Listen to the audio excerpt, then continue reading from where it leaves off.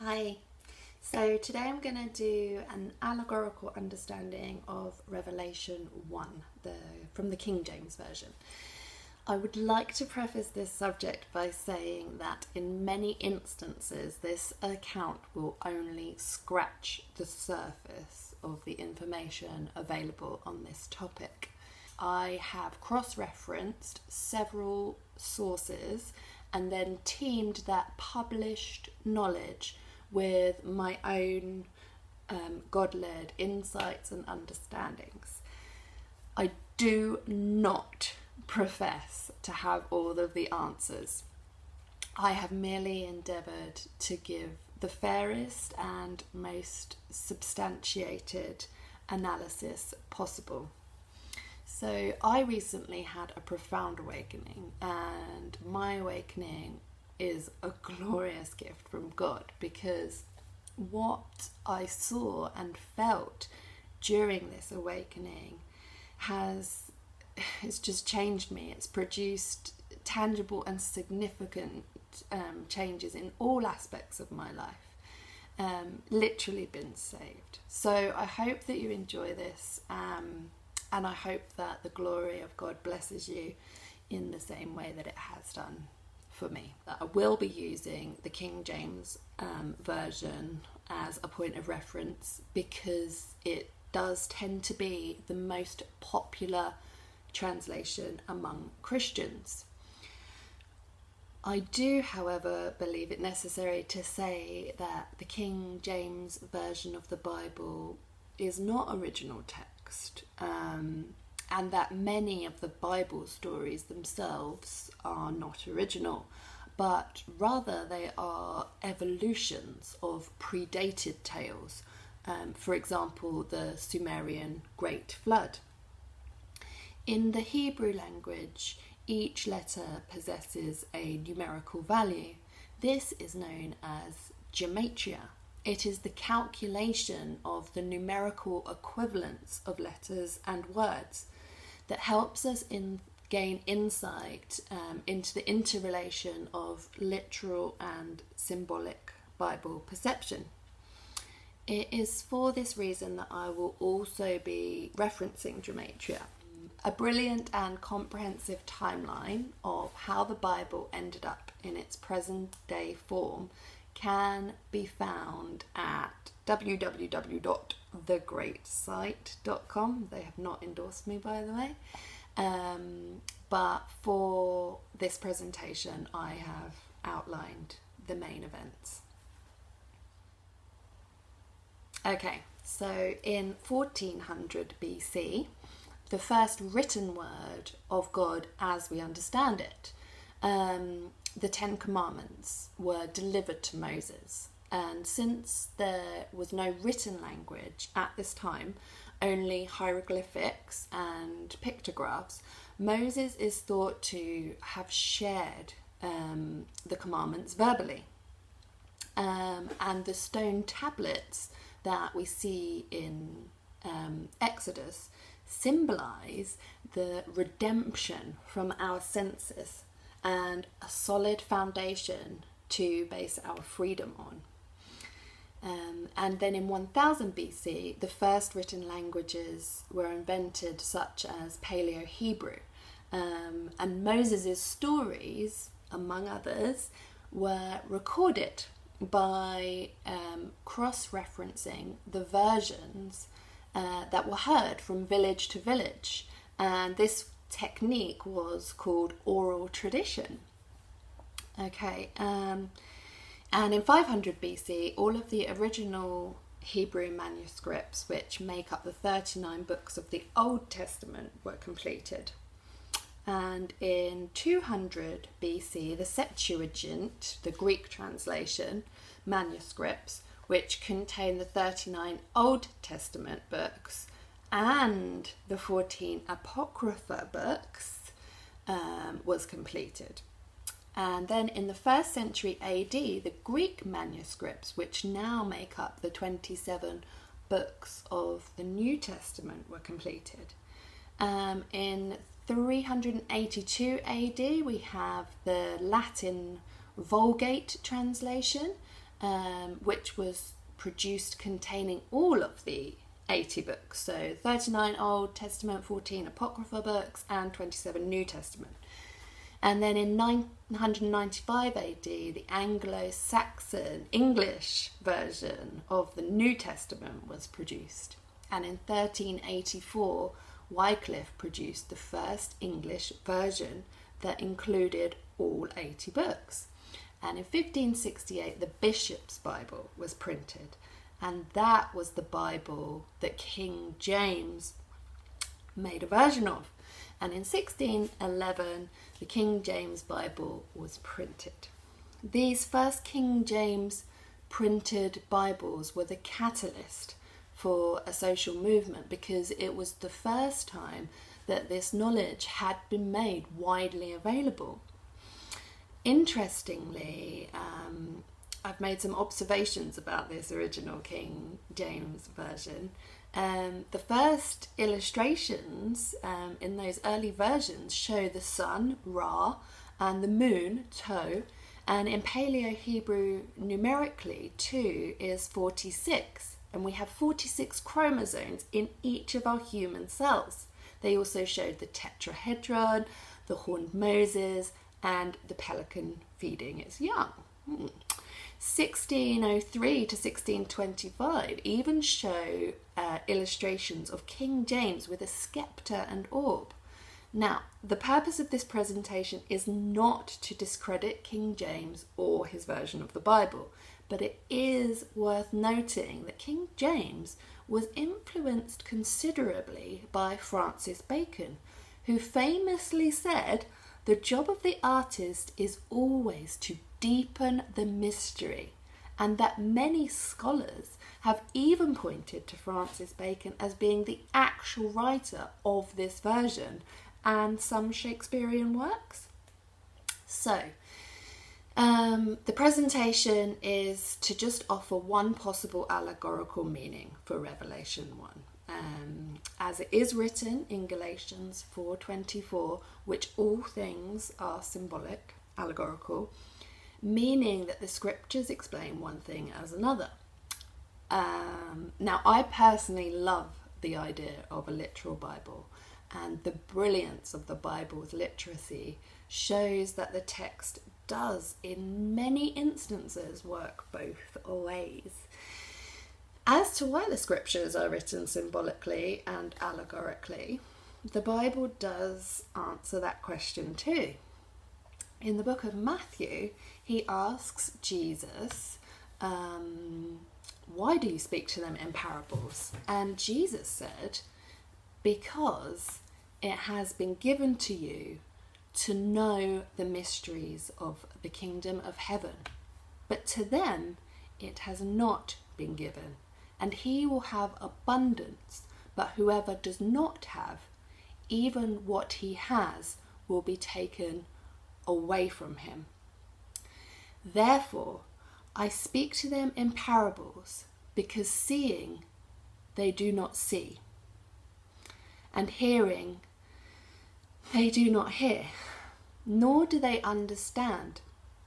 And in them the prophecy of Isaiah is fulfilled, which says, hearing you will hear, and shall not understand, and seeing you will see, but not perceive. For the hearts of this people have grown dull.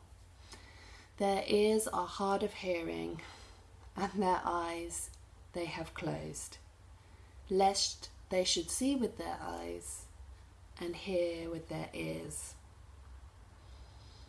lest they should understand with their hearts and turn, so that I should heal them.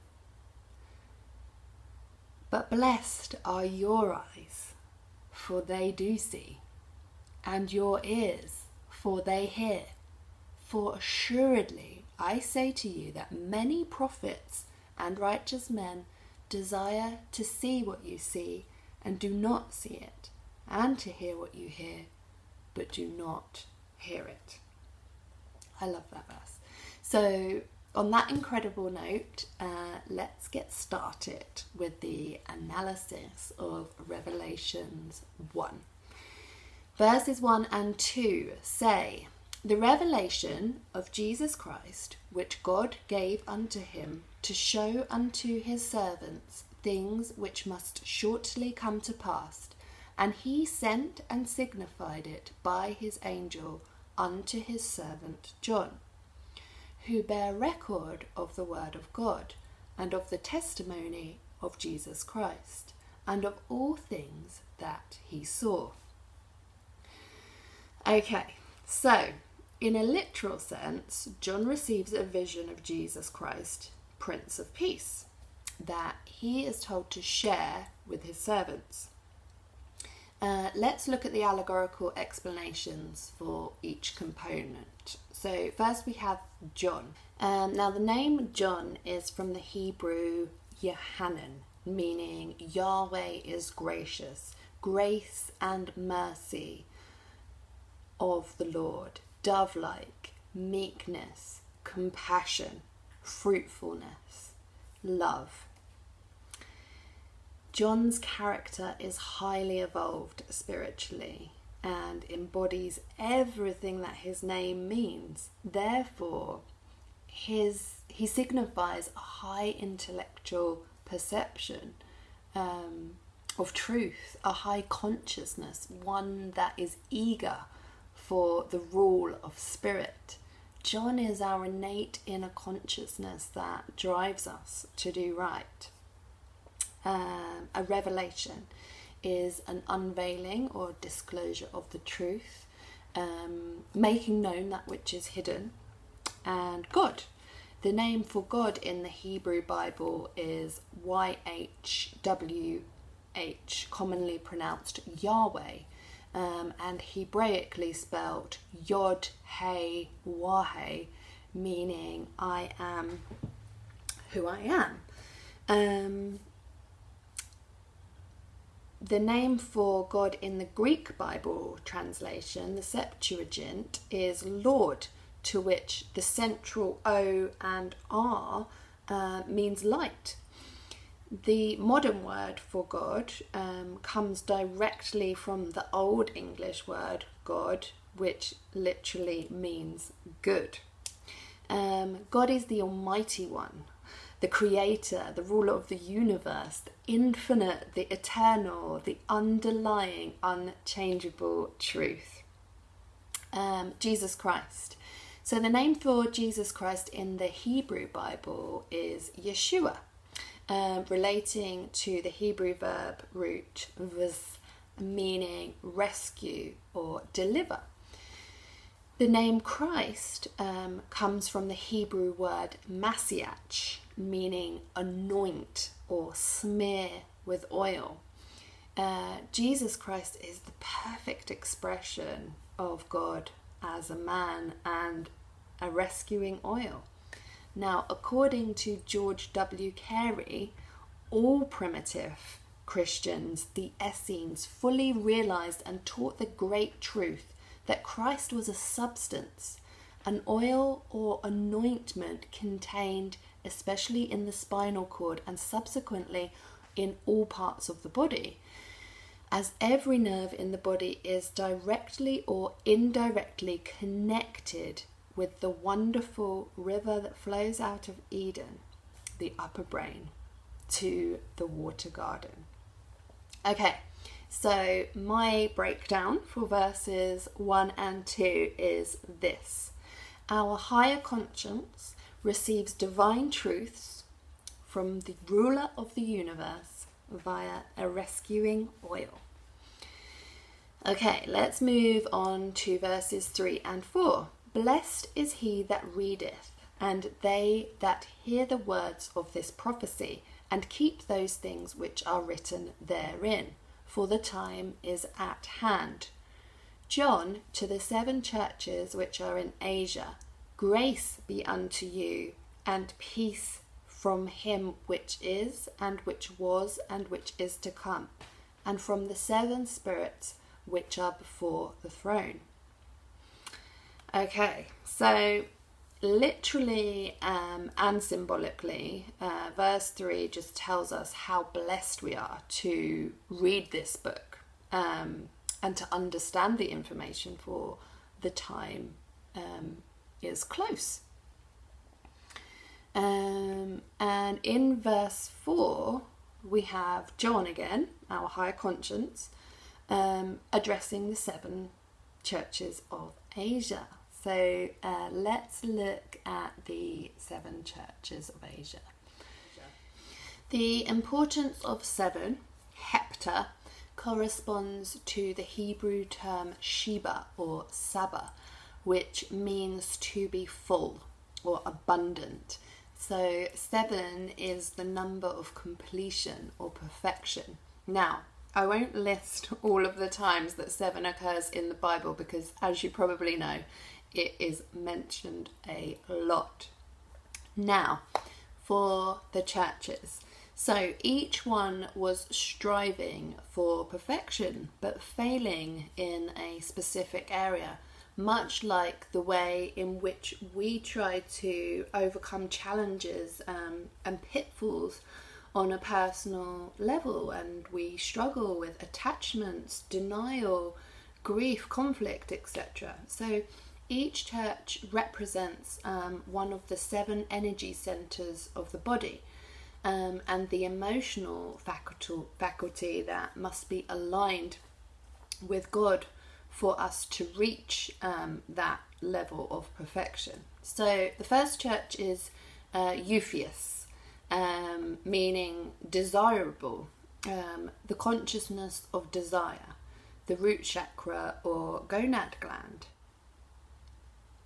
The second church is Smyrna, I think I've said that right, meaning flowing or distilling. It's the sacral chakra or the linden gland.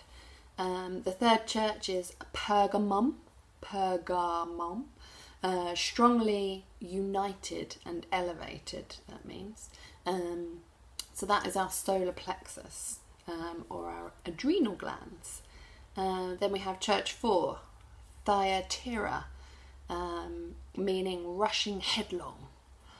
So that's our enthusiasm, our zeal, our love in our heart chakra or our thymus gland.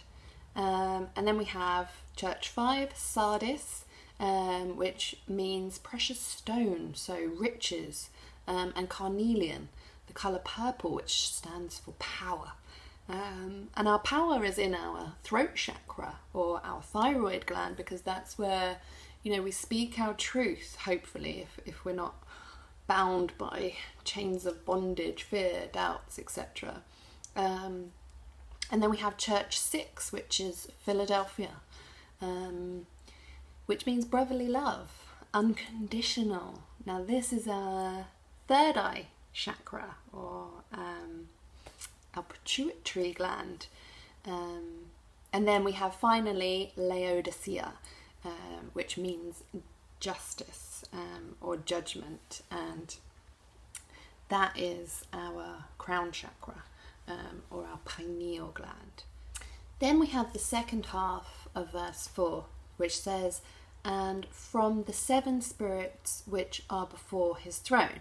So since the churches pertain to the 7 physical parts of the energy centers of the body, the 7 spirits pertain to the ethereal body, or esse, that flows through the energy centers, and this can be cross-referenced to Romans 12:6-8.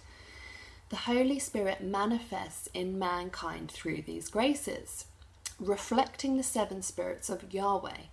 The 7 graces are 1, insight, which is prophecy; 2, helpfulness, which is service or ministry; 3, instruction, which is teaching; 4, encouragement or exhortation; 5, generosity, giving; 6, which is guidance or leadership; and 7, compassion, empathy, all of those things. It is the nurture and development of these 7 spirits that leads us before the throne. Now, to be before the throne means to be in a high state of consciousness and good judgment. Good judgment reveals our limitless potential for pure thought and creation. Okay, so the breakdown of verses 3 and 4. Our higher conscience addresses our 7 physical and spiritual energy centers, offering them peace from the ruler of the universe. Okay, so let's go on to verses 5 and 6. And from Jesus Christ, who is the faithful witness, and the first begotten of the dead, and the prince of the kings of the earth, unto him that loved us, and washed us from our sins in his blood, and hath made us kings and priests unto God his Father.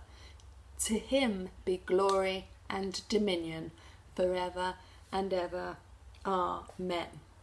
Okay, so in verse 5 we have the rescuing oil, who is a loyal witness, something to be trusted, and the first begotten of the dead. Now, begotten of the dead means firstborn of the Spirit, which pertains to the Christ seed that is born in Bethlehem, house of bread, or our solar plexus.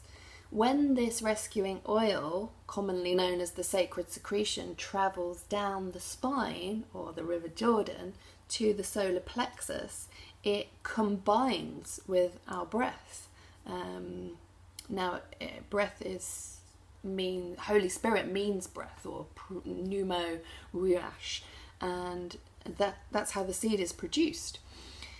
And then we go on, and the king and the prince of kings of the earth, the perfect expression of God, and washed, baptized, cleansed us from our sins or shortcomings in his blood. Blood. Okay, so the blood of Christ expresses a spiritual principle that purifies the mind and heals the body, just as the physical person of Jesus gave the entire population a transfusion of new blood or life when he died on the cross. The Christ oil, rescuing oil or sacred secretion, gives us a physiological blood transfusion as well. The pons raises the preserved, refined and transmuted oil into the optic thalamus, where new blood is produced and dormant brain cells are activated. In Leviticus 17:11 we are told the life of flesh is in the blood. Okay, moving on to verse 6. And hath made us kings and priests. This means righteously guided and governed by spirit. And then unto God and his Father, so by the ruler of the universe, and to him be glory and dominion forever and ever. Which basically means be thankful for this revelation and give it authority over yourself. Amen. Now, amen, or om, is literally the on switch between the physical and spiritual realms, but I can't get into that right now because it's massive. Okay, so the breakdown. The rescuing oil is a trusted, God-born expression of perfection that cleanses our spirit via the blood, making us righteously governed by the ruler of the universe, whom we should be thankful to and give authority to. Amen. Okay, moving on to verses 7 and 8. Behold, he cometh with clouds, and every eye shall hear him, and they also which pierced him. And all kindreds of the earth shall wail because of him. Even so, Amen. I am Alpha and Omega, the beginning and ending, saith the Lord, which is, and which was, and which is to come, the Almighty. Okay, so verse 7, beholdeth, he cometh with the clouds. So God's ideas basically come to us into our spirit, in spirit. And every eye shall see him. This means that God's ideas become manifested by human means, by us. And they also who pierced him. That's those of us who are destroying the Christ oil, pretty much everyone, through evil or lower thoughts and behaviours. And all kindreds of the earth shall wail because of him, even so, amen.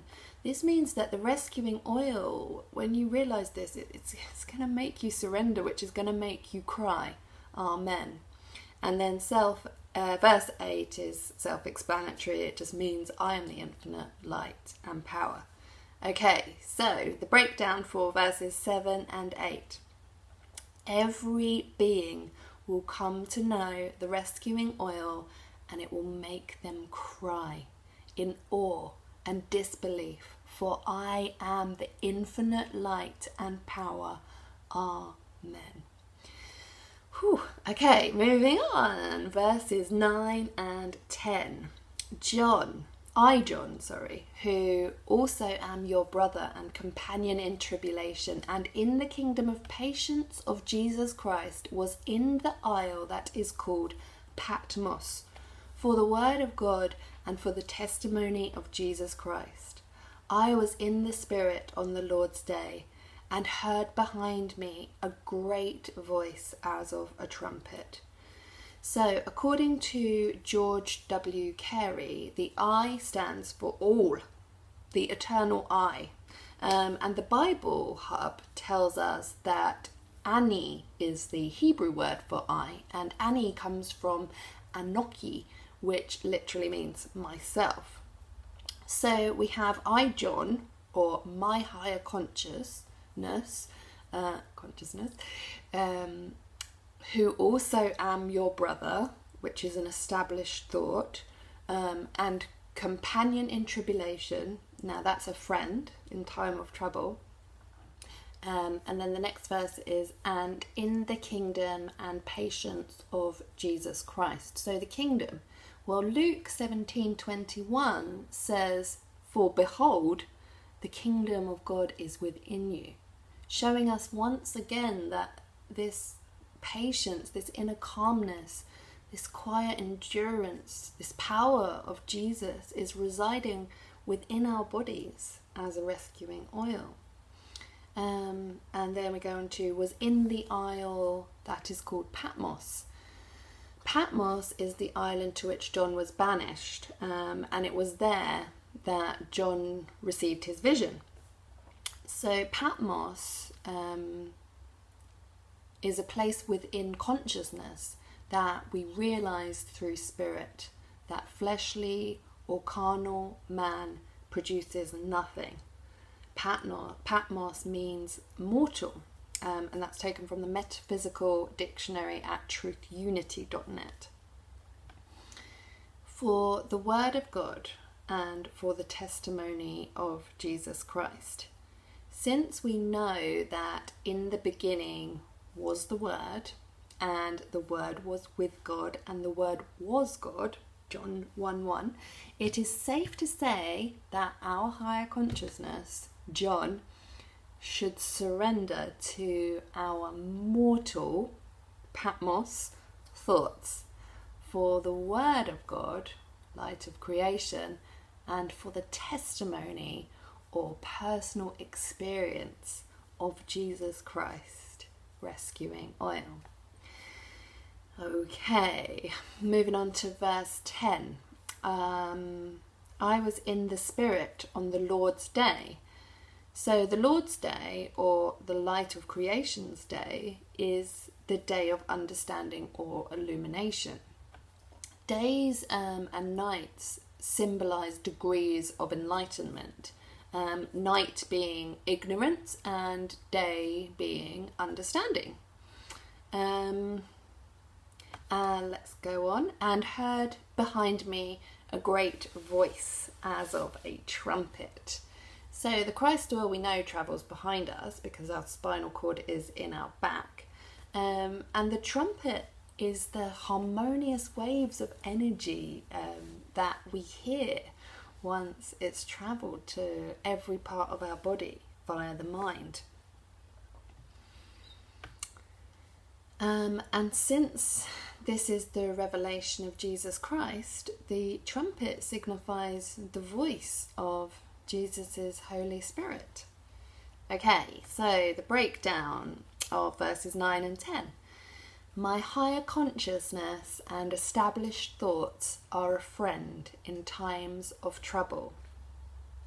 Within myself and my inner calmness, I should surrender all mortal thoughts for the light of creation, to personally experience the benefits of the rescuing oil. I was in a state of understanding and illumination and heard the ruler of the universe loud and clear. Wow. Okay, verses 11 and 12. Saying, I am Alpha and Omega, the first and the last, and what thou seest write in a book, and send it unto the 7 churches which are in Asia, unto Ephesus, and unto Smyrna, and unto Pergamos, and unto Thyatira, and unto Sardis, and unto Philadelphia, and unto Laodicea.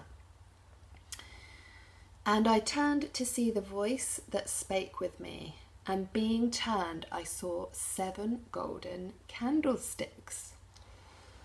Whew. Okay, verse 11. I am the Alpha, the Omega, the first and the last. So we know this means I am infinite. And what thou seest, what I am showing you, write it in a book. This could be literal, or it could just mean remember it. And send it to the 7 churches which are in Asia. Now we've been through these once, but I'm going to go through them again to explain which blocks each one. Okay, so Ephesus is concerned with survival, and it gets blocked by fear.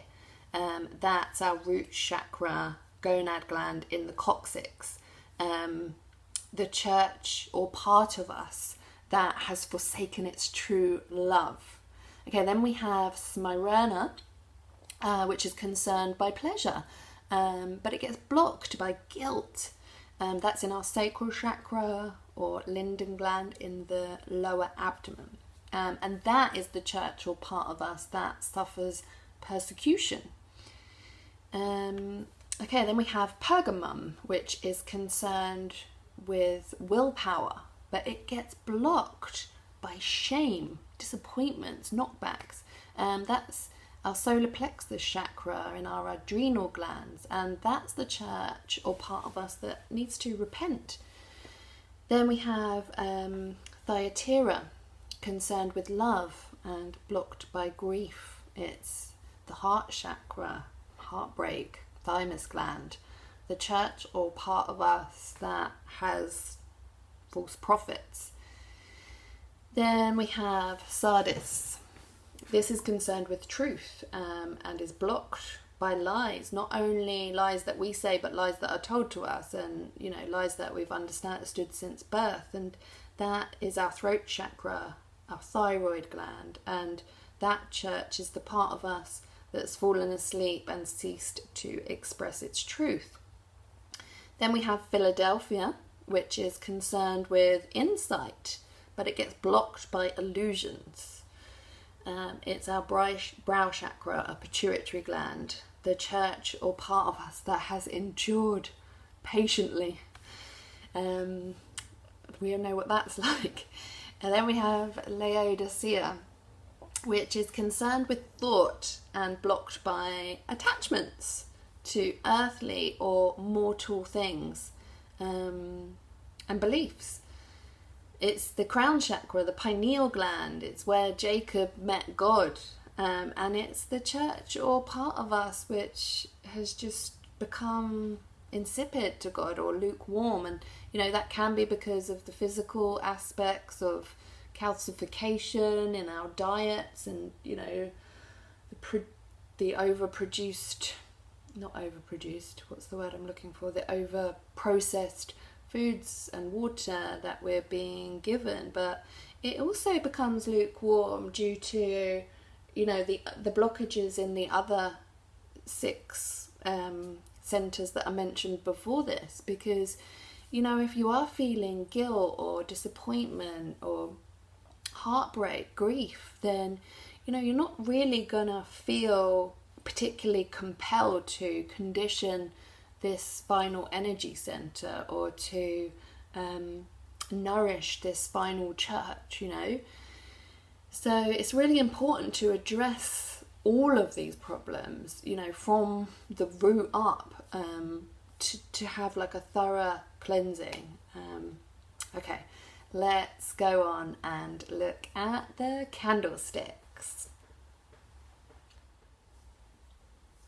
Candlesticks. Okay, so the candlestick of the temple, which was the body, in Exodus 25:31 represents the intelligence of man. So the 7 golden candlesticks they're receptacles of spiritual light. They are an ethereal body. They're the spiritual aspect of the 7 churches, the spiritual wisdom and understanding side of the churches. And that's from the Metaphysical Dictionary at Truth Unity. So then we have verse 12. And I turned to see the voice that spake with me. So I turned and I saw Jesus. And being turned, I saw the 7 golden candlesticks. So as I turned, I saw 7 energy centers or chakras. Okay, so the breakdown of verses 11 and 12 is this. The ruler of the universe said, I am infinite. Remember what I am showing you and address the blockages of your energy centers. I turned around and saw the 7 chakras. Okay, let's move on to verses 13 and 14. And in the midst of the 7 candlesticks, one like unto the Son of Man, clothed with a garment down to the foot, and girt about the paps with a golden girdle. His head and his hairs were white like wool, as white as snow, and his eyes were as a flame of fire. Okay, so 13, and in the midst of the 7 candlesticks, so surrounding the 7 energy centers, one like the Son of Man. Okay, so according to the Metaphysical Dictionary, the meaning of Son of Man is that within us which discerns the difference between truth and error. When we get this understanding, we are in a position to free our soul from sin and to free our body from disease. Clothed with a garment down to the foot, this is symbolizing ascension or royalty, and girt. Now, girt is from the past participle gird, which is a belt or a band, about the paps.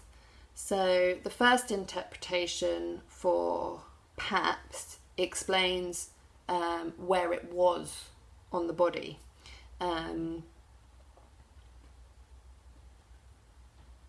Paps means nipples, so the belt or band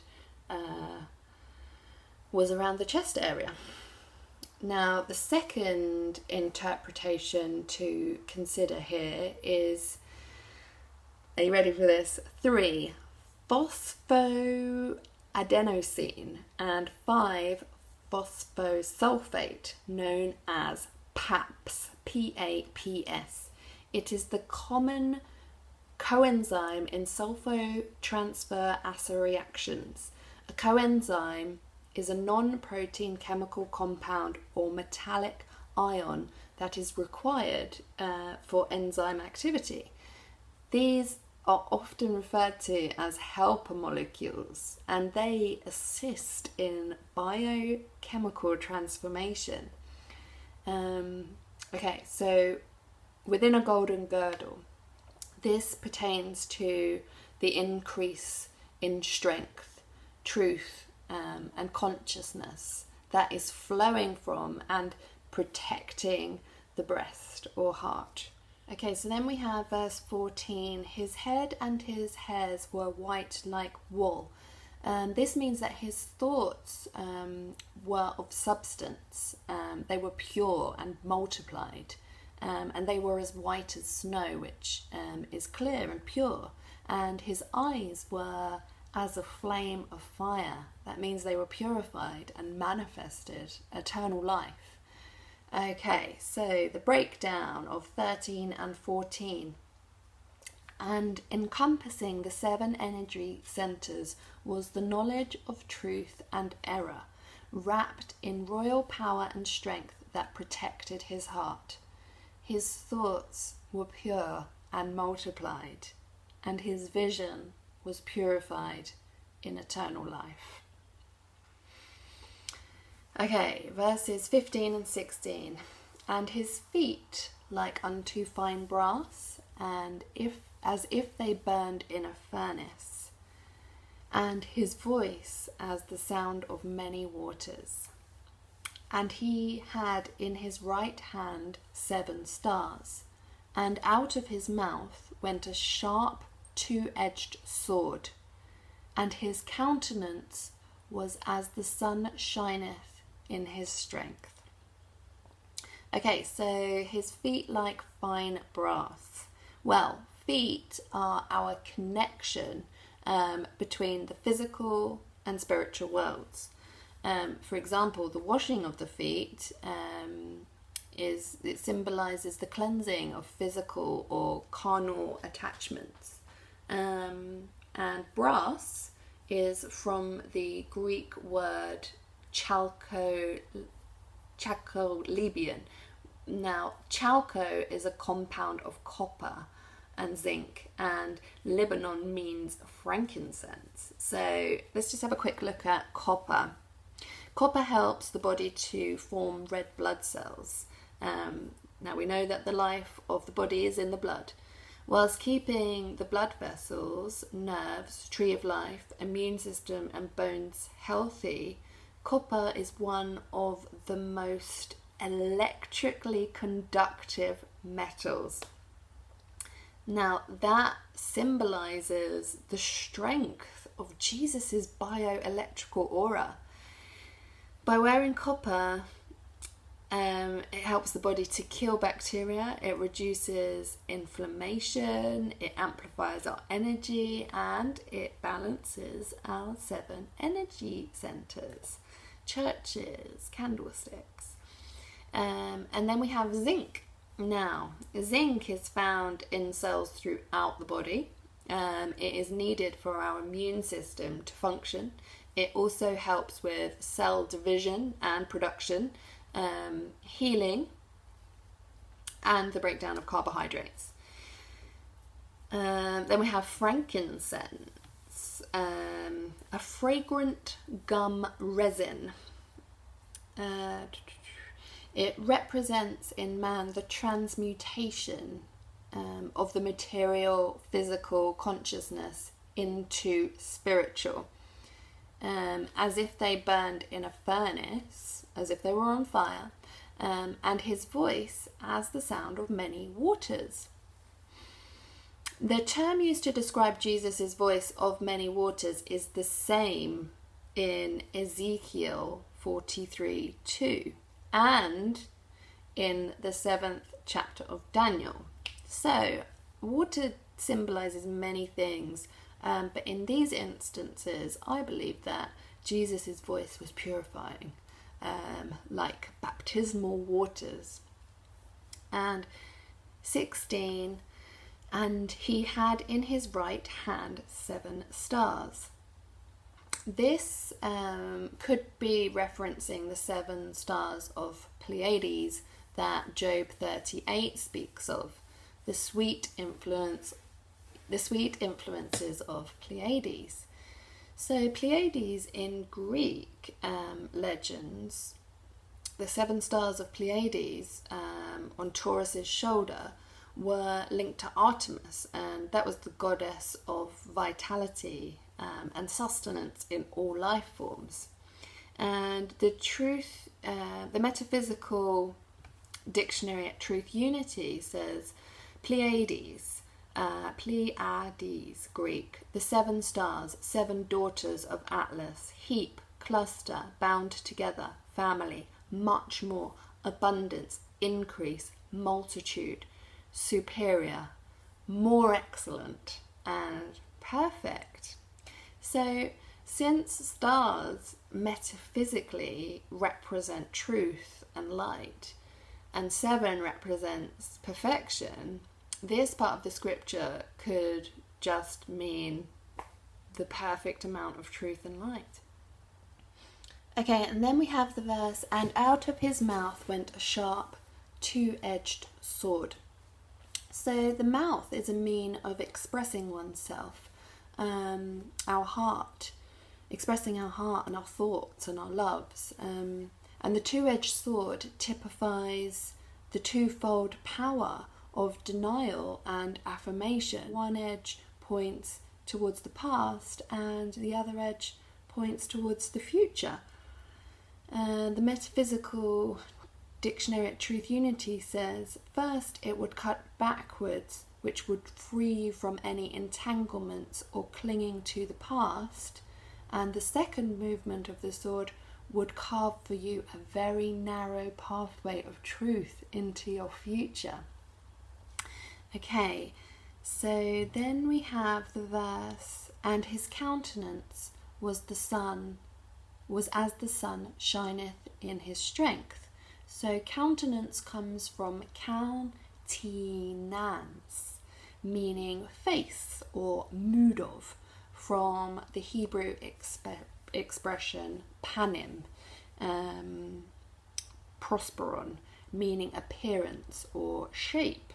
And sun is the supreme source of light and spiritual intelligence, which is different to the moon, because the moon represents intellectual. So sun is spiritual, moon is intellectual.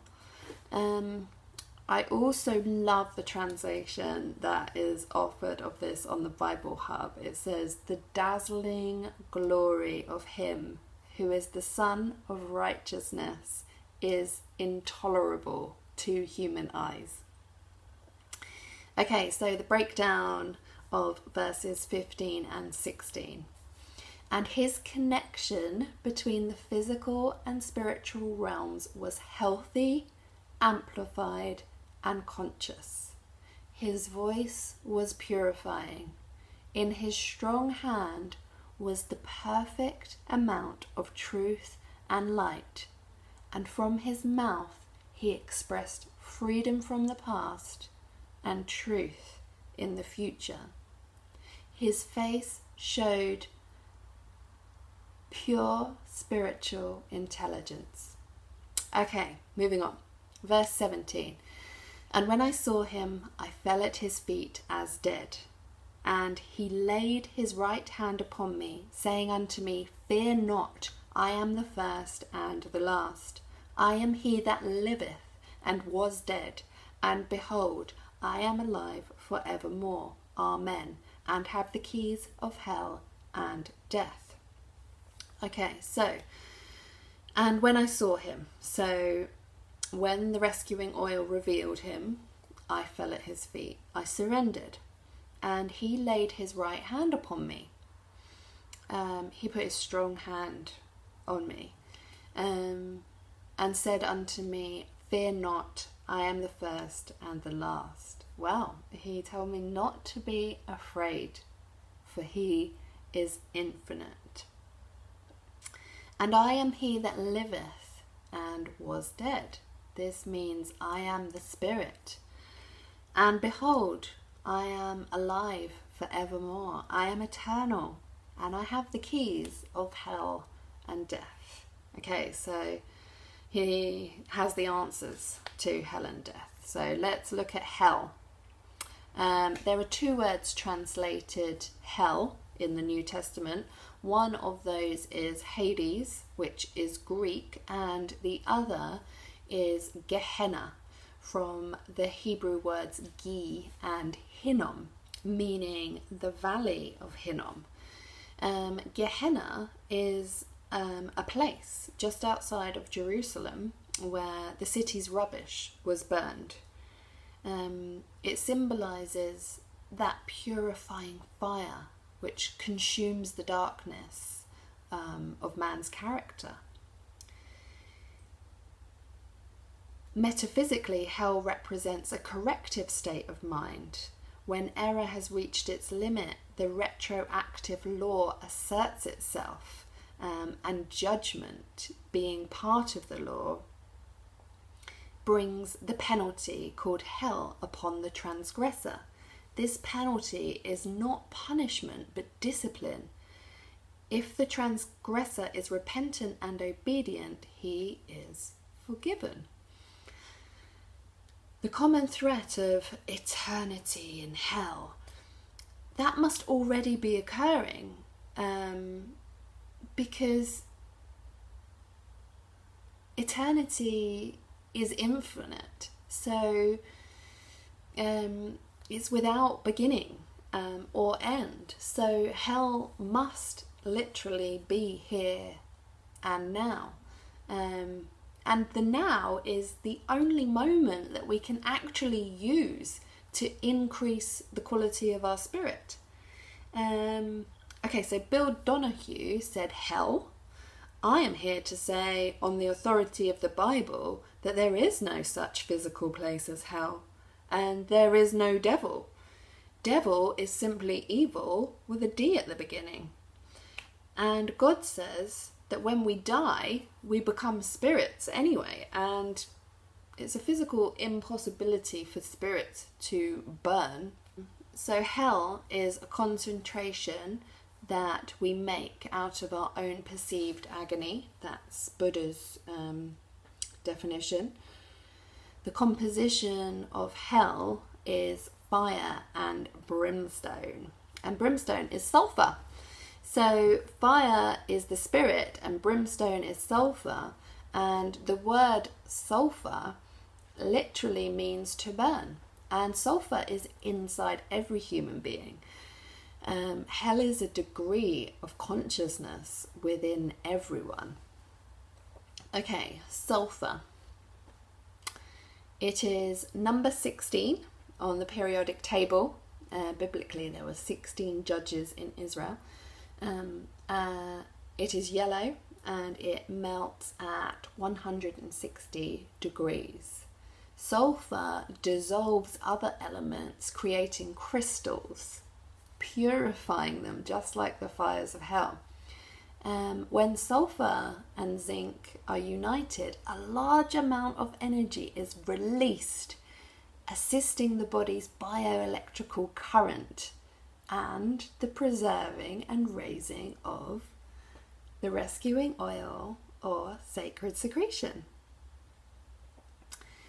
The ancient Romans used sulfur to cure many skin conditions, and this is actually still done today. It's the same as taking an Epsom bath. Sulfur is antibacterial and 100% natural. Sulfur is in onions, garlic and broccoli. Interestingly, onion and banana juice is renowned for its ability to condition the respiratory system and control blood pressure, which in turn helps clear and enliven our 7 energy centers, chakras or seals. Sulfur is one of the most abundant miracles in the body, says Dr. McCullough.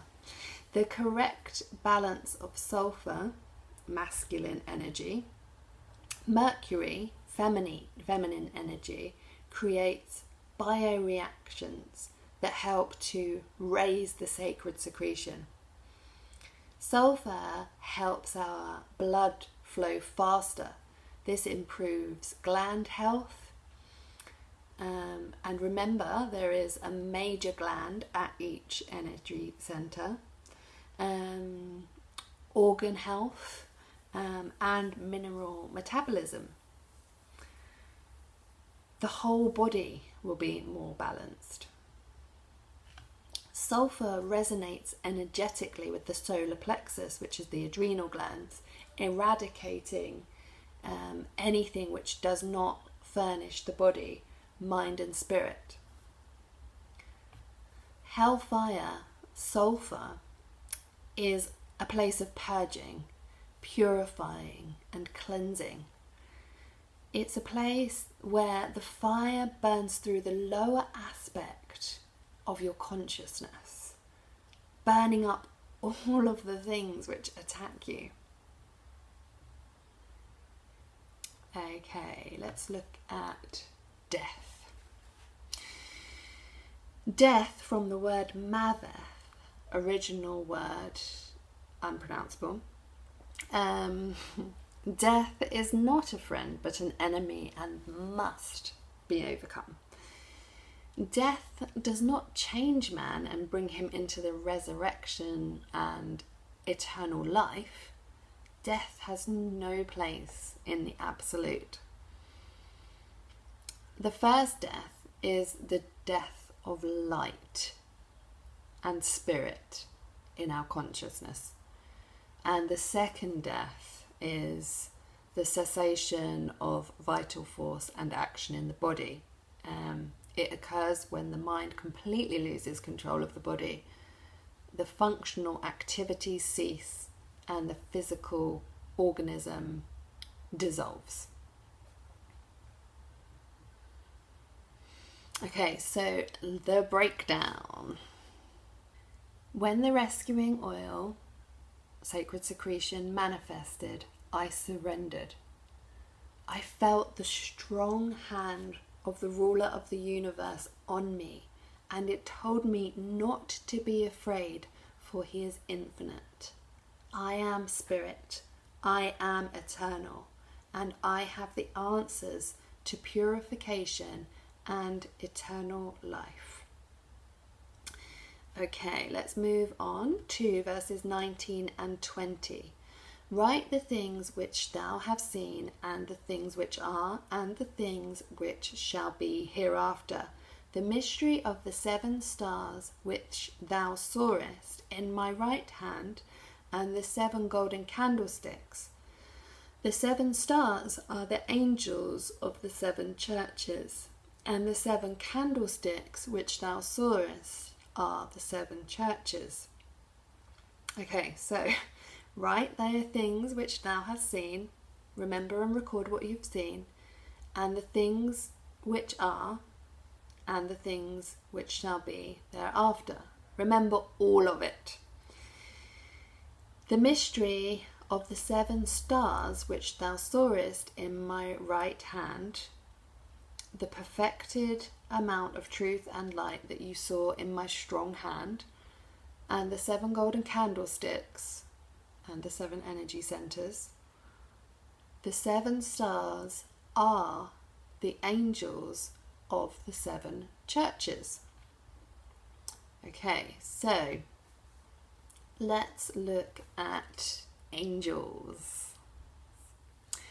Angels in Hebrew is malach and is angelos in Greek. Both of those words pertain to something that acts decisively in fulfilling God's will in the physical world. In most biblical scenarios, angels are messengers declaring and promoting God's will. When angels are witnessed, the bearer always receives divine intelligence, intuition, and understanding. Our physical bodies also receive messages, commonly known as messenger particles. Photons deliver messages to the body, and they travel to the body on angles of light. A photon is a small unit of light energy. The Bible says that God is light in 1 John 1, 5-9. This is the message that we have heard and from him and declare to you, God is light. In him there is no darkness at all. When photons touch the skin, the body's cells absorb energy, which is beneficial to the body's health in several ways. For the body to absorb photon light, it requires direct exposure to the skin for its full effects to be received. This means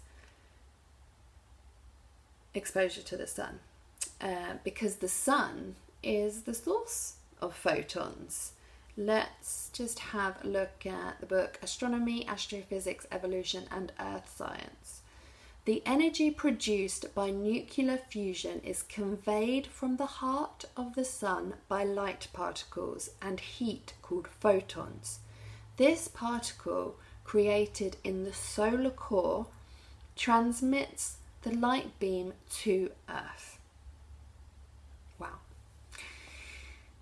So, when photon light is absorbed by the body, it forms nitric oxide. Nitric oxide stimulates synthesis of adenosine triphosphate, ATP, which is essential for the metabolism of all cellular regeneration. Photon light therapy assists directly with mitochondria, the part of the cell that is responsible for generating proteins and collagen. The new cells destroy old cells and assist with purification. So, the breakdown. Remember everything that I am showing you. The secret of the perfect amount of truth and light and the 7 energy centers is that the perfect amount of truth and light are messenger particles, which are gifts from the body's energy centers. And the 7 spiritual receptacles are also 7 physical glands.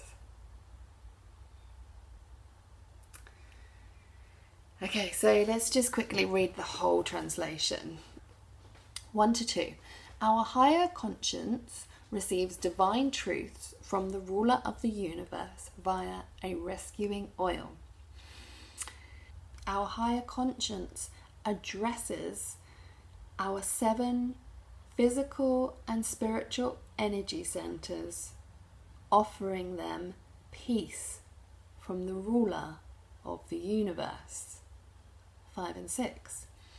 The rescuing oil is a trusted, God-born expression of perfection that cleanses our spirit via the blood, making us righteously governed by the ruler of the universe, whom we should be thankful to and give authority to. Amen.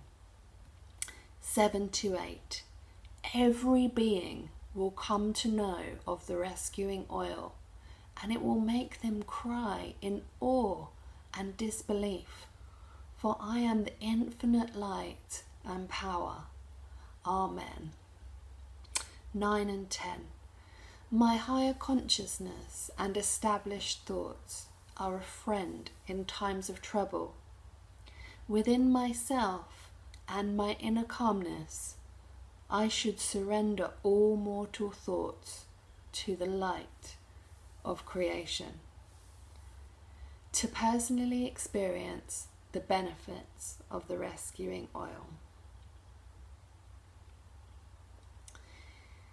I was in a state of understanding or illumination and heard the ruler of the universe loud and clear. 11 and 12. The ruler of the universe said, I am infinite remember what I am showing you and address the blockages of your energy centers. I turned around and saw the 7 chakras, 13 to 14, and encompassing the 7 energy centers was the knowledge of truth and error, wrapped in royal power and strength that protected the heart. His thoughts were pure and multiplied, and his vision was purified in eternal life. 15 to 16. And his connection between the physical and spiritual realms was healthy, amplified, and conscious. His voice was purifying. In his strong hand was the perfect amount of truth and light.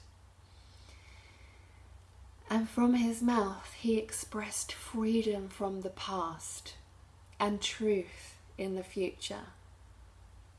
His face showed pure spiritual intelligence. 17 and 18. When the rescuing oil, sacred secretion, manifested, I surrendered. I felt the strong hand of the ruler of the universe on me, and it told me not to be afraid, for he is infinite. I am spirit. I am eternal, and I have the answers to purification and eternal life. 19 to 20. Remember everything that I am showing you. The secret of the perfect amount of truth and light and the 7 energy centers is that the perfect amount of truth and light are messenger particles, which are gifts for the body's energy centers, and the spiritual receptacles are also 7 physical glands. Well, there we go. So I hope you liked it.